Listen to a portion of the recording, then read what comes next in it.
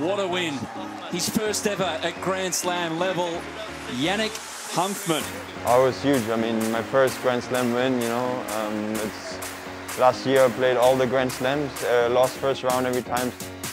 We walked in and then, you know, this volume erupted and I was like kind of trying to hide my smile or my grin or whatever. I think it was maybe more a little bit like a soccer match than actually tennis. That was such a good performance. To play a player like him here, yeah, was for sure one of my biggest wins.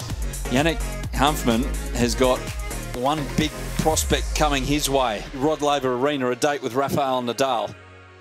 I remember my dad, when I qualified for the first time, or to play in qualifying here, he said, I need to be in Australia for this, and maybe at some point you play on Rod Laver. Yeah, it's a big match, and it's kind of a little bit living the dream, or whatever you want to say. Is it really rewarding to have this success at 30 years old? Yeah, I think I do have my best years ahead of me still. I really believe so, and so let's start the good things with 30. Crowd don't want to go home, but Hanfmann is playing disciplined parent. You have a hearing impairment. Does it affect you on the court? I mean, I think maybe some of the yells that are not so loud, maybe I don't hear them as much as other players. Maybe on the court, I would say it's more beneficial for you when you don't hear everything that's going on.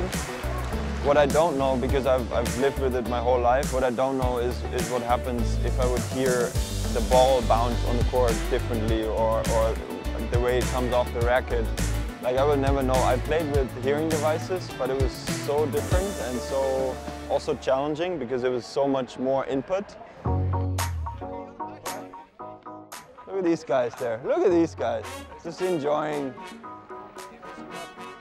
I mean, I have a little bit of court time on Rod Laver, and I think Rafa maybe has 60, 70 matches on it. You're not scared of Rafa?